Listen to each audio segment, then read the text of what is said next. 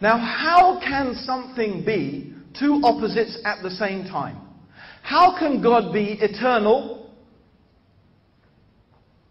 and immortal and be temporary and mortal at the same time? How can God be self-sufficient and needy at the same time? How can something be all-knowing and ignorant of things at the same time? It doesn't mean anything. By definition, to say God became a man actually has no meaning. It's not something that can be a truth ever, because it's not something that can ever be proven. It's not something even comprehensible in terms of definition. It's like saying the square became a circle, but still was a square. Yeah? The square became a circle, but was still a square. That's what we're saying. God is defined by certain things. And man is defined by certain things. And those things are opposites.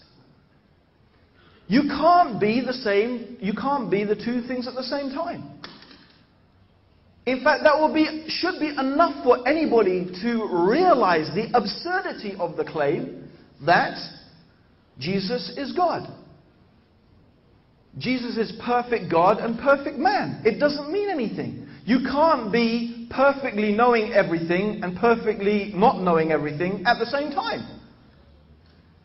And for someone who often says, well, God can do anything, of course there are many replies to that. One of them is to answer it with another question.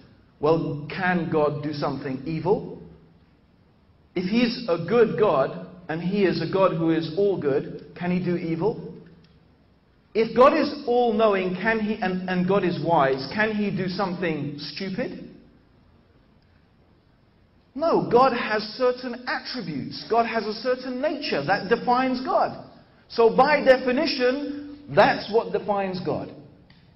If God is immortal, He does not die.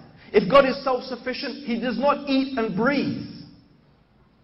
And we have too many descriptions in the gospel of Jesus, of His mortality. Of course, according to Christian theology, He dies on the cross. He's killed. Can you kill God? According to the Bible, Jesus doesn't know things. He's ignorant of things. He is weak. He forgets. He's human. He eats. He walks in the marketplace. He breathes air. This is Jesus. There's one amazing example that is so clear. It's the famous example of the fig tree, that one day Jesus is riding on a donkey. Think about it. Does God ride on a donkey? And He sees a fig tree and He feels hungry. So God is hungry. And He wants to eat some figs. So He goes to the fig tree and He finds there's no figs on the tree. That means from the donkey to the fig tree, He couldn't see whether there were figs or not. Is that someone who sees everything? He didn't even know there were no figs on the tree. And it becomes more surprising because when there were no figs on the tree, it says, because it wasn't the season for figs. So He didn't even know when the seasons were. And He's supposed to be the creator of the seasons. So we've got a God riding on a donkey who gets hungry, okay, who doesn't know whether there's figs on the tree and doesn't even know the seasons of the figs, right? And when he sees there's no figs on the tree, he gets so upset, he curses the fig tree and it withers and dies. Now, that is truly extraordinary. Because most Christians would say in defense is that, no, all of that was the human side of Jesus. The human side of Jesus was His riding on a donkey, His not knowing, His feeling hungry. But the God bit of Jesus was when He cursed the fig tree and it withered and died. Now, the extraordinary thing is that you have the divine side of Jesus, therefore, acting upon the human side and depending upon it. What does this mean? How can this ever be a truth? And then we have the other claim that Jesus is the Son of God. Now this is a question we really have to ask. What does a person mean by that? Words have meanings. What does it mean? Son of God. Now, I know what it means about my son. I know what my son is. My son is the product of an intimate act that took place between me and my wife. And a son was born. Okay, that's my son. Yes, we all understand what that means. So do we mean that God literally begat? The word begat meaning sired. If God literally begat a son, that means God must have had intercourse. God must have begat a son means God must have had intimate relations with a woman. Of course, this is the very question the Quran asks. If Allah, God, had a son, then who is Allah's wife? If Allah had a son, who is his wife? Because God must have had intimate relations to have a son, literally. So most people would agree, no, we don't believe that. That's not what we say. We don't believe that Jesus is literally the Son of God. Okay, so what do you claim then? That God adopted Jesus as a son? Now again, we want to know, does that have any real meaning? So for example, if I brought along today a little poodle, okay, and I say, here's John, my son. Okay, now I know the Arabs in the audience are going to find this particularly funny, but for us English, you know, there are some English people who, believe me, they love their dogs more than they love their kids. Okay? But even so, if someone said, this dog is my son, even if they were English, you'd still say, no, wait a minute, that's a dog and you're a human being. And what if he goes on to say, no, he's my son, he eats with me at the table, the adoption papers are coming through next week, okay, this is my son. And you would say, look, you're a human being, that is a dog. You can't take a dog as your son. You have to take a human being as your son. Something like you. Yes? That's what we understand. It doesn't mean anything. It's an absurdity.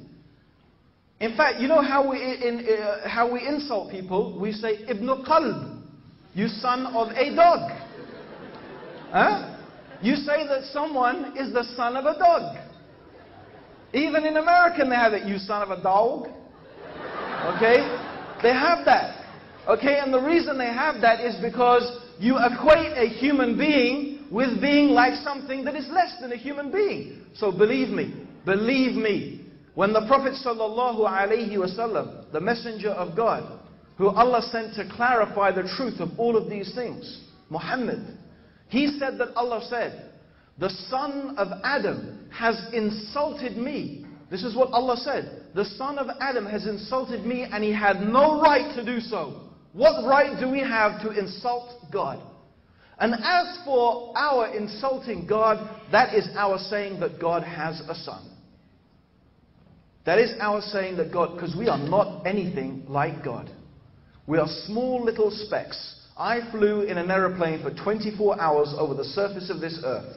I looked down from all the way up there and humanity became what? Little specks.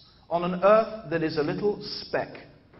In a solar system that is a speck on the outer spiral of our galaxy, the Milky Way, which is 10,000 light years across. Our galaxy is one of thousands of galaxies, millions of galaxies in the known universe. Even our galaxy is a speck. And we're going to say that God, the creator of the universe, this universe, which is, it's like a ring thrown in the desert compared to the kursi. This is what the Prophet said. This universe is like a ring thrown in the desert compared to the kursi. And the kursi is like a ring thrown in the desert compared to the arsh, meaning the throne of God. The universe is an infinitesimally small speck compared to the throne of God. And we're going to say, God was a speck in a speck in a speck. God's son was a speck. That is insulting God. There is no doubt. God is totally free from such a thing. He doesn't need a son. He is in no need of a son. And he is in no need to kill an innocent human being in order to forgive people's sins. All you have to do is to recognize that you have done something that is offensive to God, and from the bottom of your heart seek and pray and beg for his forgiveness.